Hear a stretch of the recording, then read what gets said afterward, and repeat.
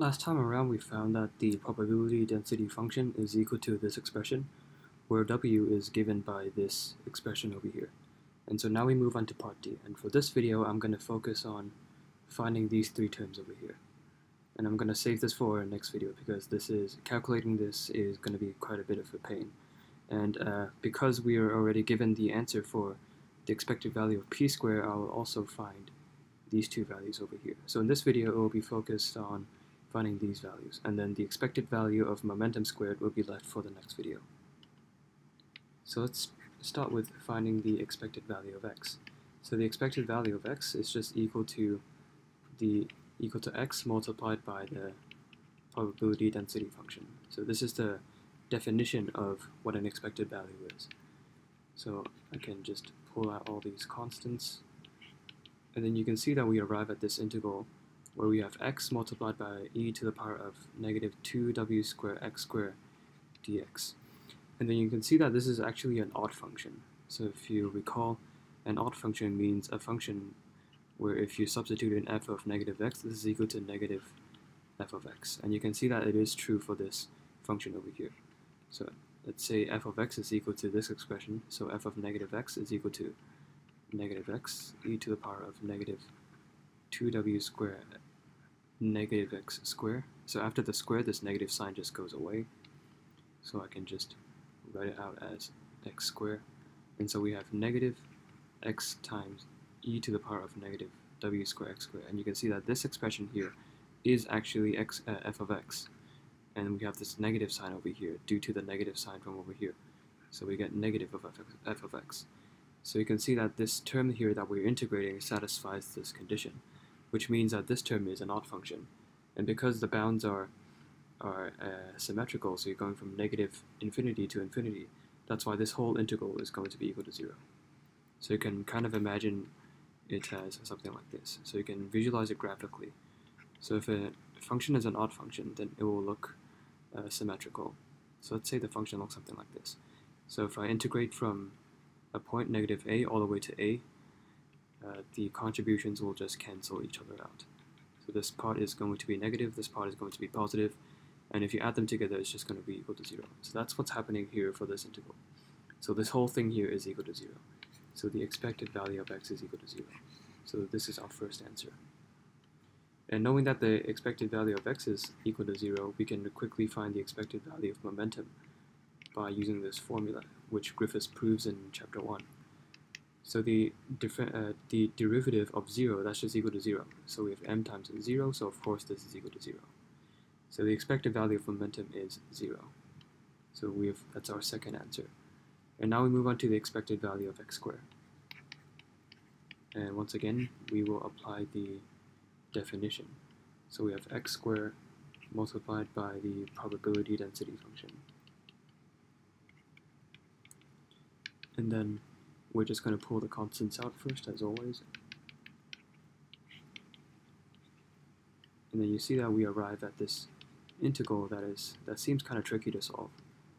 And if you've done some of the problems some of the previous problems, you might actually remember encountering integrals that look like this. So we've actually dealt with, in previous videos, we've actually dealt with integrals that look like this before, but I'll go through the method on how you can deal with these integrals again.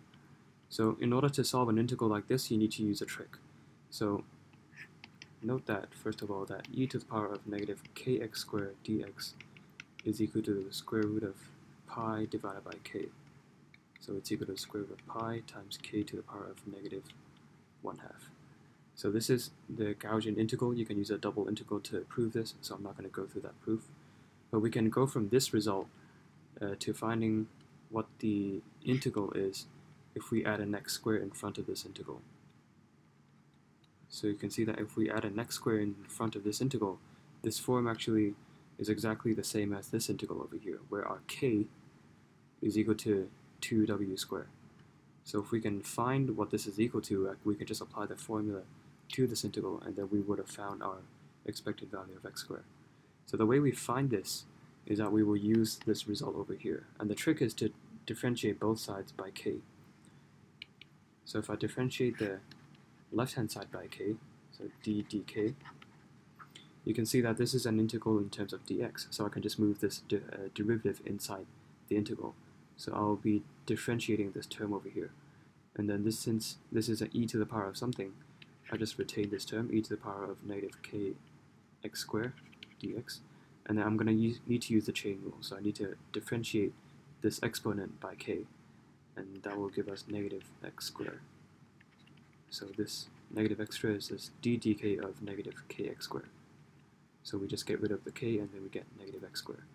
And on the right hand side I have the square root of pi, and then since I'm taking the derivative with respect to k, I get something like this. So I'm just using the power rule. So you can see that I can get rid of the negative sign on both sides, and then you'll see that we arrive at exactly what we originally set out to achieve. So this integral over here is equal to the square root of pi divided by 2 divided by k square root of k. So that's just k to the power of negative 3 over 2. And so we can apply this formula directly to this integral over here, because you can see that this form is exactly the same as this, where k is equal to 2w squared. So now we can apply this formula. So for this term over here, it just becomes 2 divided by the square root of pi times w, and then we apply this formula. So the square root of pi divided by 2, and then we have k, which is equal to 2w squared, and then another square root of k, so square root of 2w squared. And then here you can see we can do a bit of simplifications. So the square root of pi, they cancel out. The square root of 2, they cancel out. There's a square root of w squared, so this just becomes a w, which cancels out with this. So in the end, you get left with 1 divided by 2 times 2w squared, so 4w squared. And so this is your answer. This is the square root. This is the expected value of x squared. So now, at this point, we have already found these three expressions over here. So I'm going to skip this for now. I'm going to leave this for the next video because it's going to take a bit of it's going to take more time to derive this because the mathematics is going to get a bit more complicated. But since we're given the answer for the expected value of p squared, we can just go ahead and find these two values first.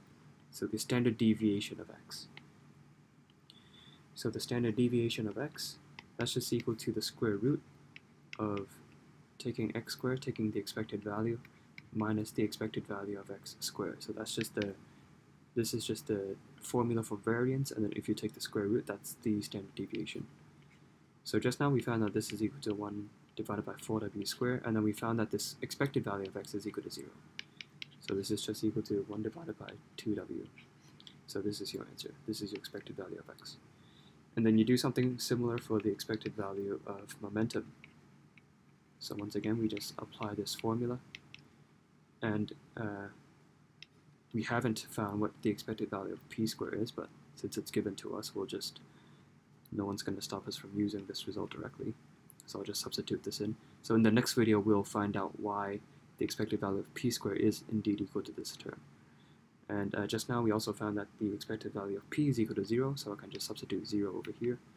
So this is just equal to the square root of a times h bar squared. So that's just equal to h bar times the square root of a.